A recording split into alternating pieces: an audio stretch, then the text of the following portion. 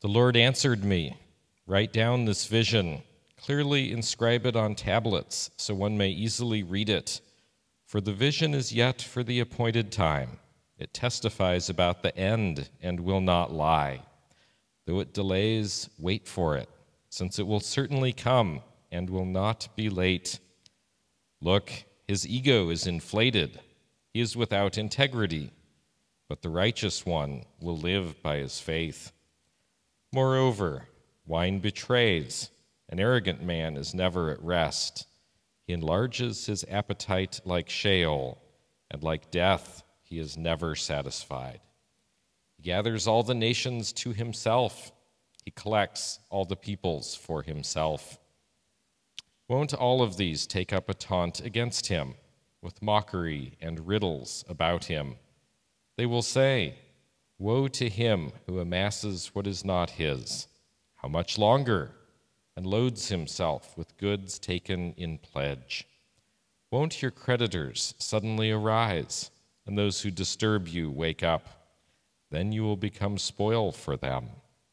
Since you have plundered many nations, all the peoples who remain will plunder you because of human bloodshed and violence against lands, cities, and all who live in them. Woe to him who dishonestly makes wealth for his house, to place his nest on high, to escape the grasp of disaster. You have planned shame for your house by wiping out many peoples and sinning against your own self. For the stones will cry out from the wall, and the rafters will answer them from the woodwork. Woe to him who builds a city with bloodshed and founds a town with injustice. Is it not from the Lord of armies that the peoples labor only to fuel the fire, and countries exhaust themselves for nothing? For the earth will be filled with the knowledge of the Lord's glory, as the water covers the sea. Woe to him who gives his neighbors drink, pouring out your wrath, and even making them drunk in order to look at their nakedness. You will be filled with disgrace instead of glory. You also drink and expose your uncircumcision. The cup in the Lord's right hand will come around to you, and utter disgrace will cover your glory. For your violence against Lebanon will overwhelm you. The destruction of animals will terrify you because of your human bloodshed and violence against lands, cities, and all who live in them. What use is a carved idol after its craftsman carves it? It is only a cast image, a teacher of lies. The one who crafts its shape trusts in it and makes idols that cannot speak. Woe to him who says to wood, 'Wake up,' or to mute stone, 'Come alive.' Can it teach? Look, it may be plated with gold and silver, yet there is no breath in it at all. But the Lord is in his holy temple. Let the whole earth be silent in his presence." May the Lord bless to us the reading of his word. Please be seated. Good morning, Refuge Church. I think any of us who have ever met the man know that our pastor, James, is a film buff. So, last time on Habakkuk. Habakkuk has brought a complaint, not a whine, but a complaint. God, there's injustice, there's wickedness in the land. Help, do something. And so God said, "Okay, Habakkuk, I'm sending Babylon. I'm sending the Chaldeans. They're going to come and they're going to do something." And last week, we heard about how Habakkuk responded to that. Wait, God, what? The Babylonians. Well, first, before I say anything else, Lord, you are eternal and you're holy. You're pure and you're intolerant of evil. You are the foundation and my rock. So why would you send us the bad guys? The Babylonians are bullies, and they gobble whole peoples and nations up. They devour them, and like fishermen, they plunder and they pull in everything. They're plunderers and they're slavers. Don't send us the bad guys. Don't send us Babylon.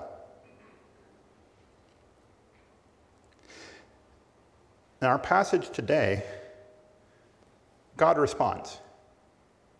And I think that in itself, that God responds to Habakkuk, is remarkable. If we read in Job, God doesn't really give Job an answer. God says, Job, who are you to make such a demand? Who are you to make a demand that I answer? God doesn't say that to Habakkuk, though. He says, you know what, Habakkuk, write this down. Write down this vision clearly, inscribe it in tablets so that many may read it. In fact, the way that that's actually written, the idiom used here is not just write it down clearly, it's make it big so that someone running by can read this. In other words, Habakkuk, take out a billboard.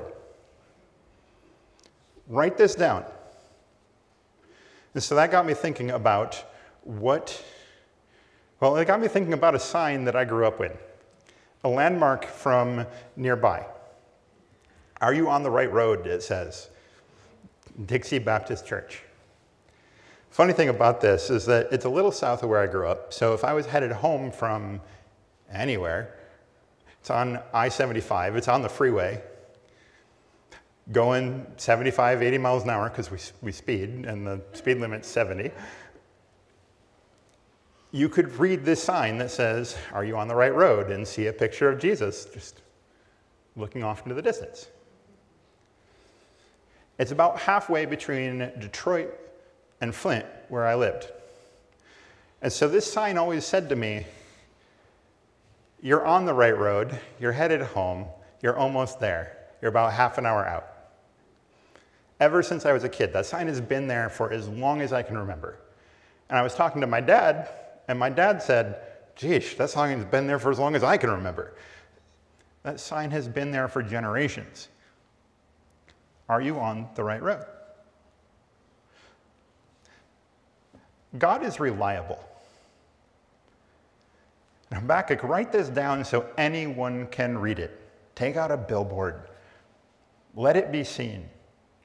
This vision isn't for right now. It's for the future. But it'll come, and it will not lie. God is reliable.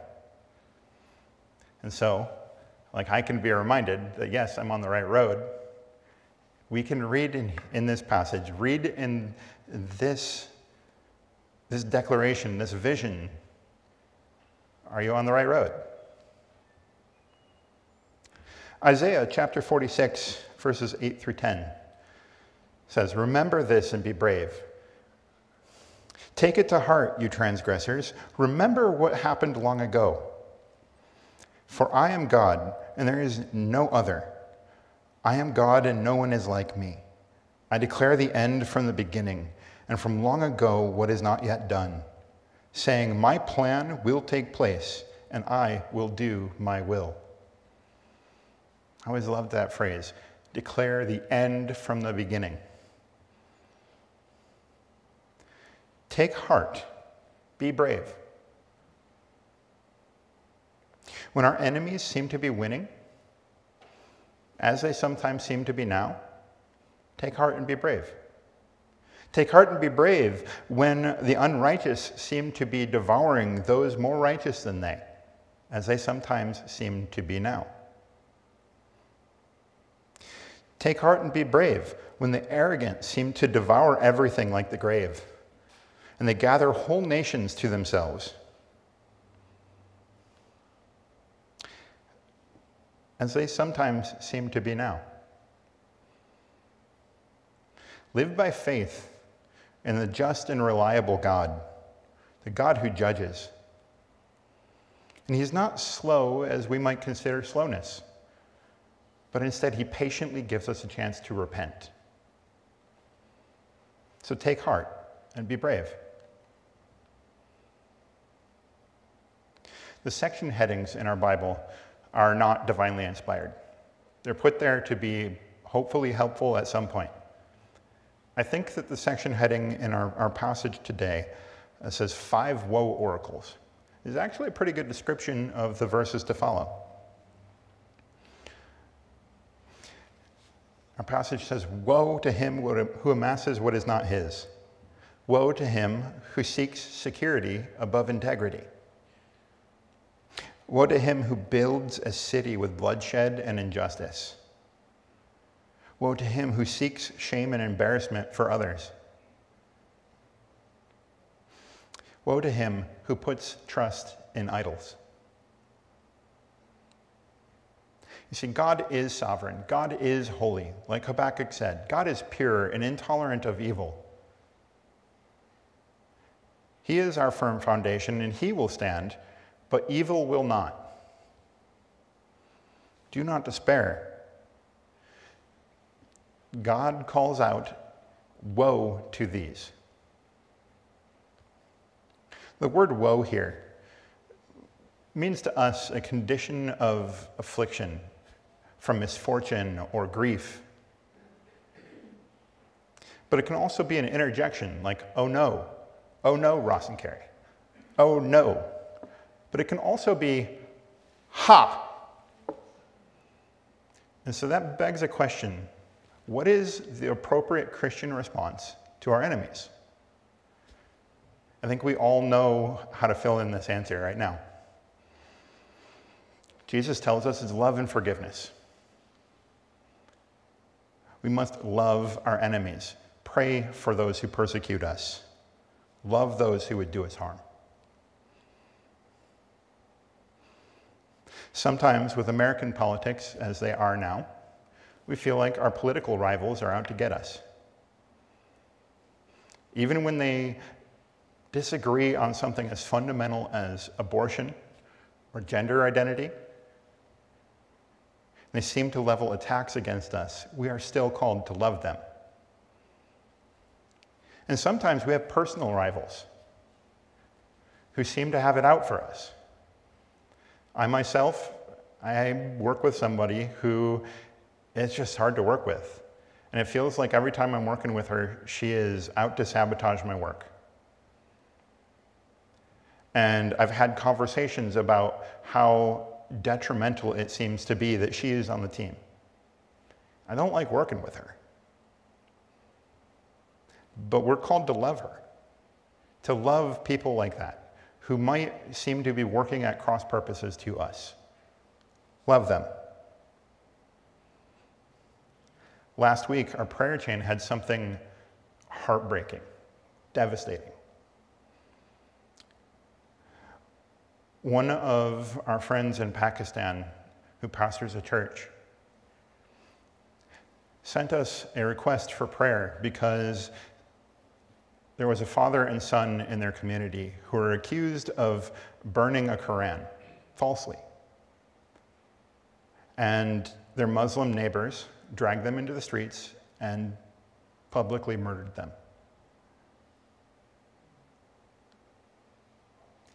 We're called to love our Muslim neighbors. The pastor of that church is called to love the people who killed this father and son in the streets. We're called to love our enemies. And church, we do know this. We preach this often. We also hear it coming at us from the world in a much more perverse sort of way. But we get it both ways. Love and forgiveness. Love everyone. In the church, we preach it because it's something that's contrary to us. It's not easy. It goes against our human nature. It goes against our sinfulness in our flesh. So much so that there's a weight even talking about that story of our brothers and sisters in Pakistan.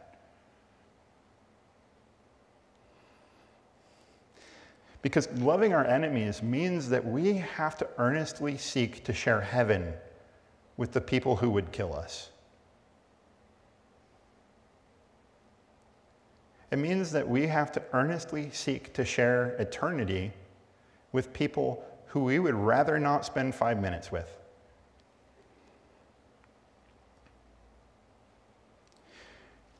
Let's take a moment. Imagine with me.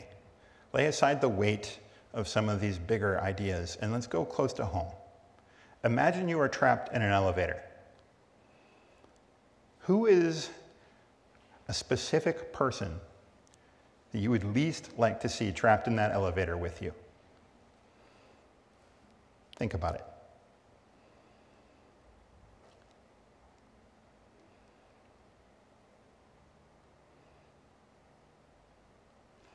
Do you have someone in mind?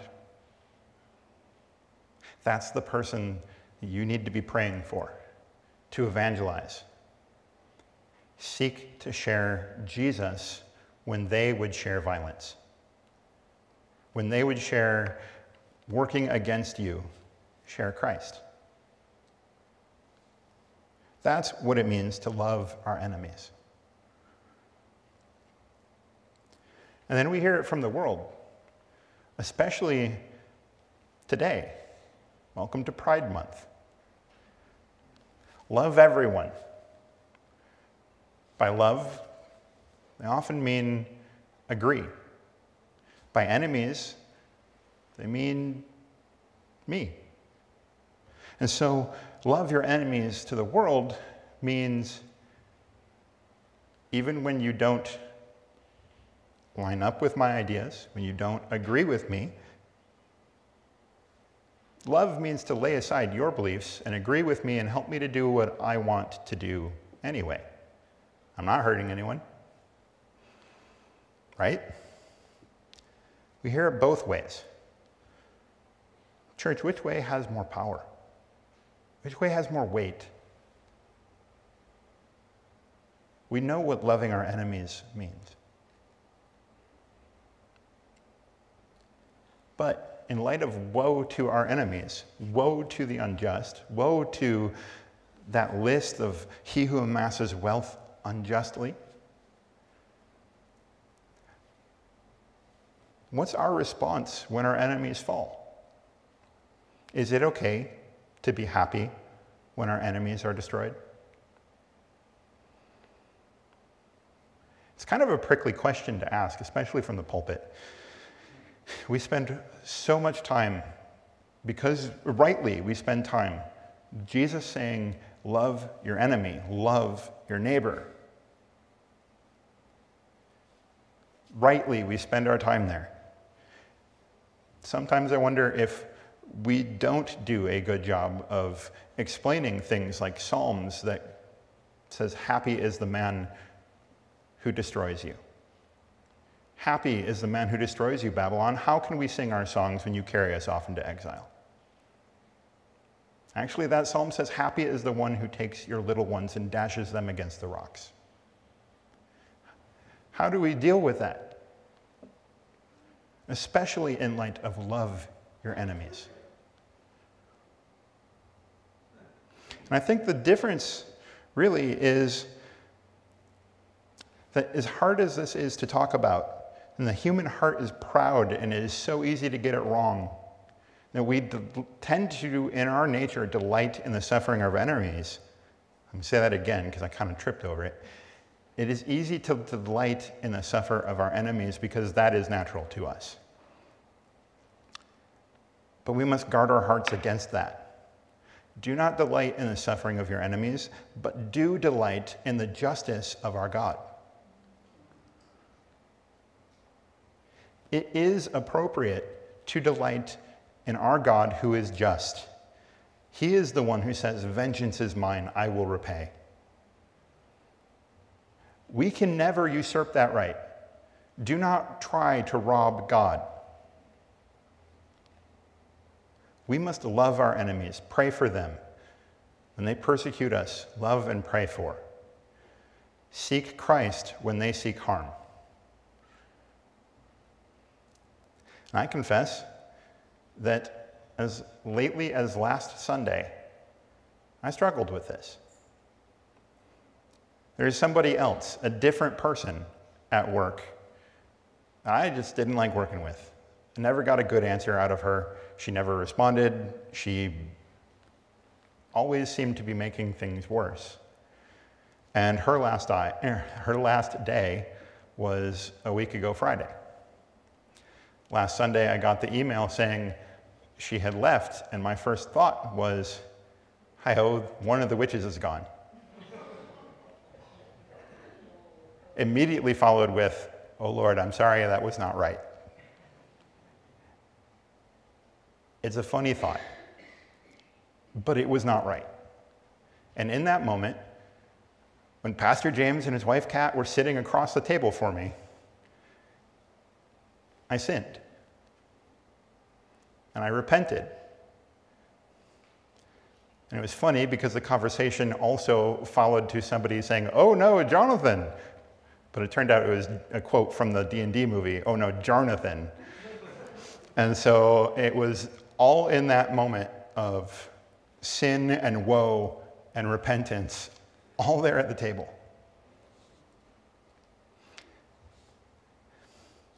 It's not okay for us to rejoice in our enemy's suffering, but it is appropriate. It is a delight in our God's justice. And so keep that in mind. That's the line. That's the line we have to walk. Habakkuk says, woe to all those who take up, let me start this over again. Won't all those who take up a taunt against him with mockery and riddles about him? They will say, woe to him who amasses what is not his. How much longer? And loads himself with goods taken in pledge. Won't your creditors suddenly arise, and those who disturb you wake up? Then you will become a spoil for them. Since you have plundered many nations, all peoples who remain will plunder you, because of human bloodshed and violence against land, cities, and all who live in them. Woe to him who amasses what is not his. Babylon had an aggressive policy of expansion, gobbling up their neighbors, gathering them to themselves. How much longer for Babylon? It was 58 years between when they sacked Jerusalem and when they fell. 58 years is a long time for Israel to cry out for justice. It's not the longest time they cried out in Scripture, but when you look at the life of an individual, suffering under 58 years of suffering, it feels like a really long time. It's longer than I've been alive.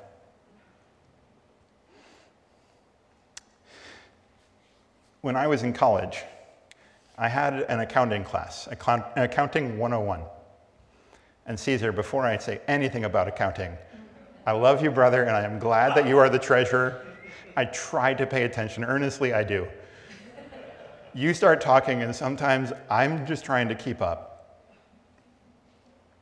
I need somebody else to help me with accounting. I learned maybe 3 things in that Accounting 101 class. The first was balance sheets have to balance.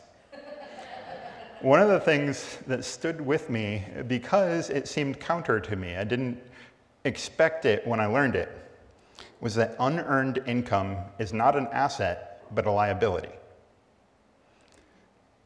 And I had to kind of get my head around that. I thought all income would be good. It would be asset. It wouldn't be liability. But unearned income is something that you have to make sure that you can pay back. And so it sits there on the balance sheet in the liability column because it has to balance. And then I got thinking about businesses, and one really that stood out to me. Some of you might remember, and some of you might be before your time, but about 24 years ago actually, in the year 2000, there was a rather popular music sharing service called Napster. I hear laughter from the front row already because you know where this is going. Turns out Napster actually started because there was a 19-year-old kid who wanted to share music with his friends, and so he built something where he could do that. And then, because the internet, it got out of hand. And before you know it, in 2000, there were hundreds of thousands of users sharing music illegally with one another. They amassed a vast collection of songs that were not theirs. And in 2000, the band Metallica discovered on Napster a song that they had not released. It was a demo for, I think it was a movie. And so they sued to the tune of $100,000 per illegally downloaded song.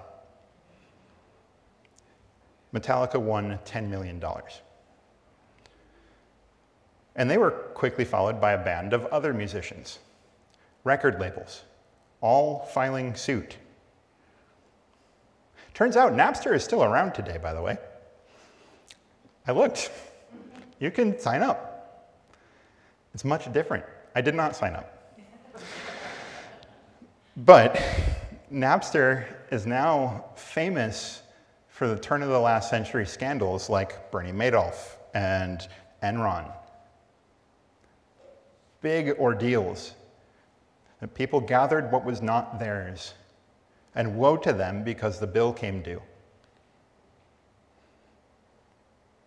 And woe to him who dishonestly makes wealth for his house, to place his nest on high, to escape the grasp of disaster. You've planned shame for your house by wiping out many peoples and sinning against your own self. For the stones will cry out from the wall, and the rafters will answer from the woodwork. Woe to him who seeks security at the cost of integrity. Babylon was legendary for its pride and its security. In Daniel chapter 4, we read an interesting story. A story about King Nebuchadnezzar of Babylon, who took pride in what he had built, the security and majesty of his land. Listen to what he says. The king exclaimed, "Is this not Babylon the Great that I have built to be a royal residence for my vast power and for my majestic glory?" The problem here is that he had already been warned about his pride. That God, our God, had given him a dream that said, your pride is going to lead you to disaster. And so as the king says these words, behold what I built, and the power and the majesty and the glory, a voice from heaven comes and says, I warned you, and now you will live like a beast, and you will be humbled. This also kind of reminds me of an old fairy tale. When I say old, I mean ancient. Turns out it was way older than I originally thought it was. It's a story about fate. There once was a merchant in Baghdad who sent his servant to the market to buy provisions, and in a little while the servant came back white and trembling and said, Master, just now when I was in the marketplace, I was jostled by a man in the crowd, and when I turned, I saw it was death that had jostled me. He looked at me and made a threatening motion. Now lend me your horse, and I will ride away from the city and avoid my fate. I will go to Samara, and there death will not find me. Samara is about 80 miles away from Baghdad. Should take about 3 days of horseback riding, at least at a regular pace. But the merchant lent him his horse, and the servant mounted it, and he dug in his spurs, and as fast as the horse could gallop, he went. The merchant went down to the marketplace, and he saw the man standing in the crowd, and he said to him, Why did you make a threatening gesture to my servant when you saw him this morning? That was not a threatening gesture, the man said. It was a start of surprise. I was astonished to see him in Baghdad, for I had an appointment with him tonight in Samara.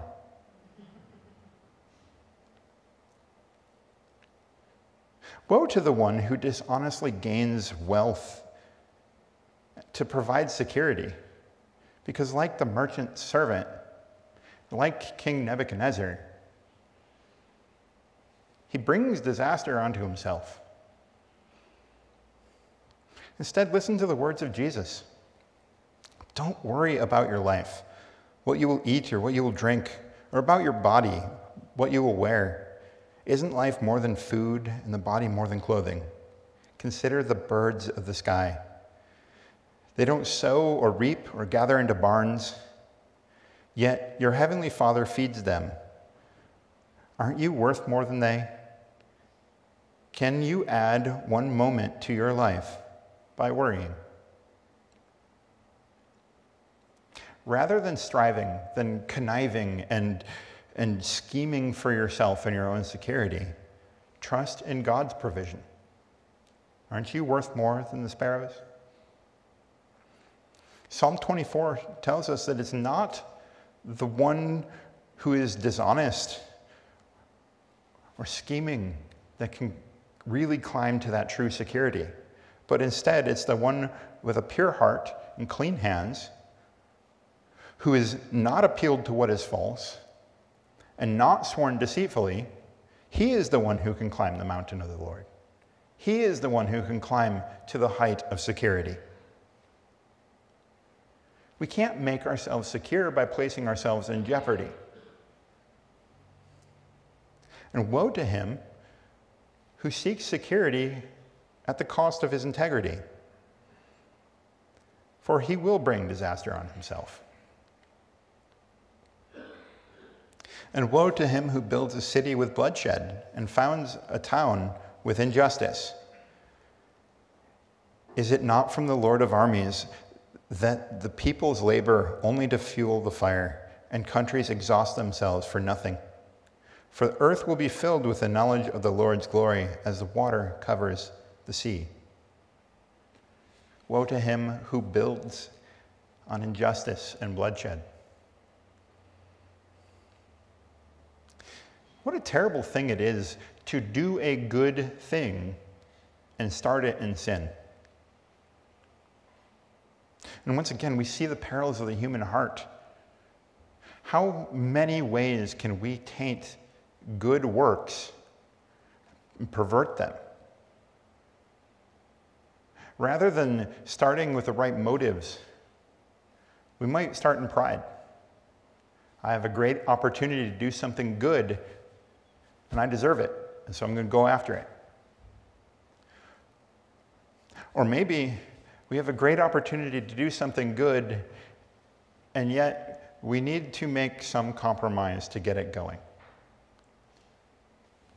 Wasn't originally going to talk about this, but one of the many movies that I've seen over at James and Kat's house was about a politician who had an opportunity for something good. He was going to run for governor, and he was going to be the right man for the job. But in order to start, he had to make a deal with a shady character. And the movie was about making compromises and selling one's soul to the devil. How easy it is to pervert something good by starting it poorly. Babylon is gone. Israel, as controversial as it is right now, remains. And in Romans chapter 9, the Apostle Paul tells us about the difference between those who are simply descended genealogically from Abraham and those who are the true children of the promise. Not all Jews are the children of the promise. And we have been grafted in and adopted into the family as children of the promise. If God has been gracious and so faithful even to the genetic lineage of the Jews, that they are still around when Babylon is all but forgotten, His grace to us abounds. His sovereignty is revealed again and again. Psalm 127 tells us that unless it's the Lord who does the work, unless it's the Lord who builds the house and watches the city, the labor is for nothing. And yet, the psalm continues and says, the Lord provides for his people while they sleep. Whole nations exhaust themselves, work themselves to the bone for only temporary gain. And yet, the work of the Lord, that's the work that lasts. Colossians 3 tells us that what we do, we should do unto the Lord. He gives us an inheritance. That is good and lasting work. Do the work that God has prepared for you. Injustice is a poor foundation. It will be washed away in the sea of God's glory. Woe to him who builds on injustice, for that work will not last. And woe to him who gives his neighbors drink, pouring out your wrath and even making them drunk, in order to look at their nakedness. You will be filled with disgrace instead of glory. You also drink and expose your uncircumcision. The cup in the Lord's right hand will come around to you, and utter disgrace will cover your glory.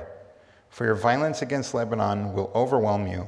The destruction of animals will terrify you because of your human bloodshed, and violence against lands and cities and all who live in them. Woe to the one who seeks shame and embarrassment for his neighbors. Woe to the one who seeks to get one over on his neighbors. Babylon tore down the walls of Jerusalem and exposed the city to shame. And on a night of drunkenness and debauchery, Babylon fell. Actually, I really like the way that the King James translates that verse. It says, your glory will be covered in your shame. The King James says, utter disgrace as shameful spewing will be on your glory. In other words, you're going to vomit all over yourselves and cover up your glory in the shame of your vomit. It will come round to you. I want to bring this closer to home again. Seattle has a drug problem. This picture is taken from City Hall Park. This encampment is not there anymore. But I picked this picture in particular because it shows something that was shameful. And Seattle didn't do anything about it. Someone else had to come in, step in, and do something. I don't remember if it actually played out, but King County threatened to take this land away from the city of Seattle before anything got done. In this encampment, there was a lack of dignity, there was shame, there was drug use, there was violence, people died. There was a little girl, I believe she was about 6 years old, found abandoned in one of those tents. It was shameful. And it was right on the doorstep of the King County Sheriff's Office, the King County Court, Seattle City Hall, all a short walk. In fact, you can see in the background, one of those buildings is the King County Courthouse. Seattle has a problem, and we've allowed people to wallow in their addictions. We haven't helped. This is the world in which I live, and it colors the way I see the world. I see tents. I see people on the streets. I see a lack of dignity in their living situations. Sometimes I even see places where we've, as a society, made it easy for people to indulge their addiction. This place was a safe injection site. And some years ago, I was sent to work there. And somebody asked me to help them do drugs.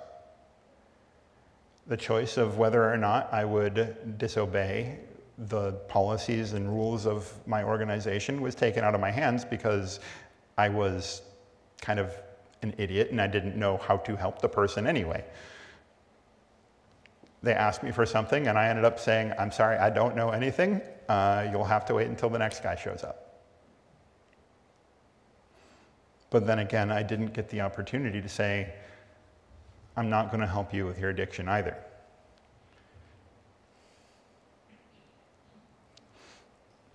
Many of us are now ashamed of our homeless problem, and we should be. We're covered in shame. Even a food bank that I'm familiar with, that I like the place, the people that are running it. I know this place, but it's dingy. It lacks a certain degree of dignity. Somebody higher up than them actually made that comment. I found out this last week that they are losing their funding and they will close. They'll be cut off.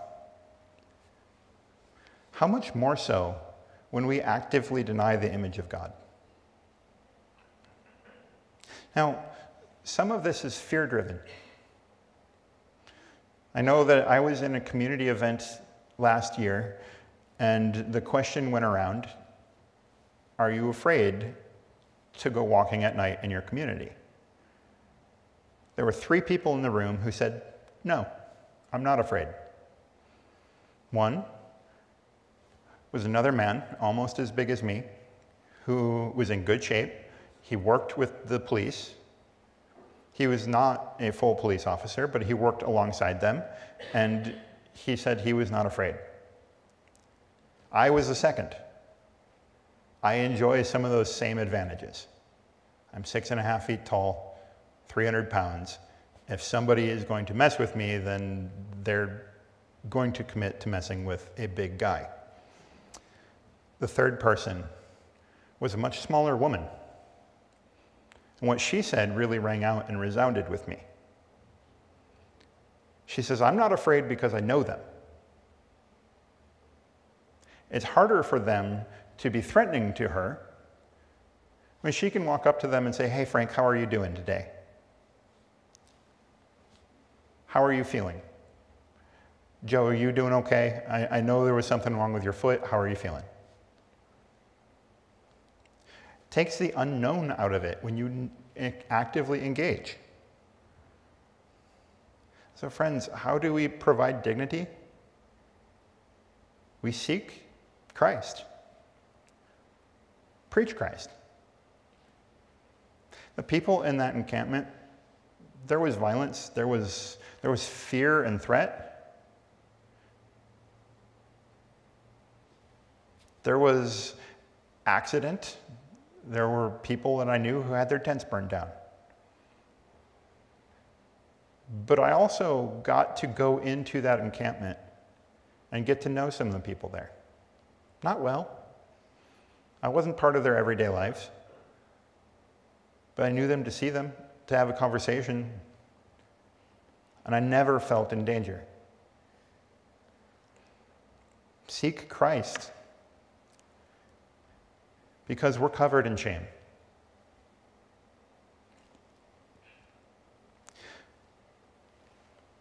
And woe to him who puts his trust in idols. Babylon praised their gods for their victory over our God, so they thought. I think it's easier or better said, Babylon praised their gods for the victory of our God. Actually, in last week's sermon, we read how they would praise their nets and not you, O Lord, for the victory. It's one of the things that Babylon levied against them.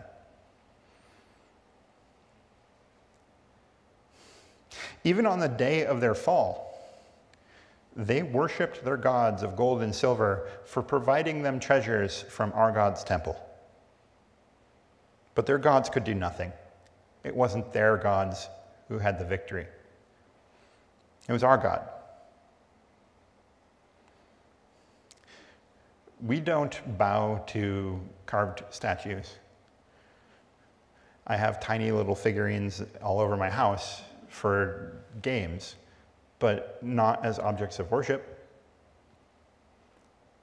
Or do I? I think that we spend an inordinate amount of time worshiping maybe entertainment? What about our TVs, our sports, our games? This is something to consider, not trying to call anyone out for anything. But how do we worship God? And do we worship God in watching TV or movie? And that's a big thing that James will preach all the time. I love Pastor James's approach to how do we engage in a godly way.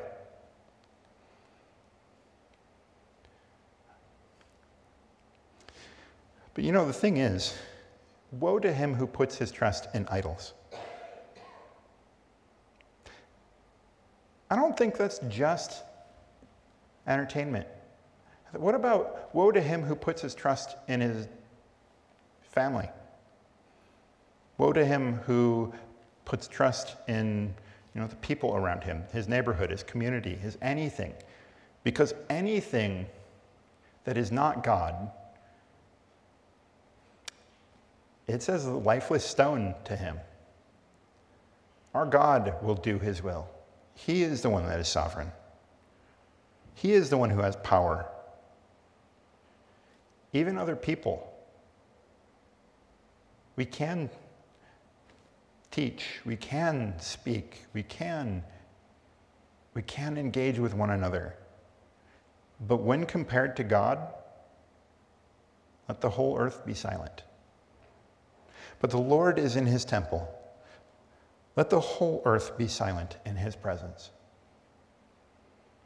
Our God will do his will. While the wicked may prosper now, God will work his justice. And woe to the wicked because they will fall. But give thanks to God, who is rich in mercy, who gives us a chance to repent. Repent and be saved. In fact, the same justice that rains destruction on the wicked, all of these woes, well, God promises his justice is forgiveness if we confess our sins. He is faithful and just to forgive them, to cleanse us from unrighteousness. Let the whole earth be silent in his presence. Let's pray. Lord God, thank you for your grace, your mercy. Thank you for your sovereignty. Have mercy on us and help us to repent. Forgive us our sins, Lord. Help us to worship you and not to fall into these pits, these traps. Lord, help us to go with dignity into the world, to write these things on signs and to preach them and proclaim them like a billboard. Are you on the right road? Lord, let us be on your road. In your holy and precious name we pray these things. Amen.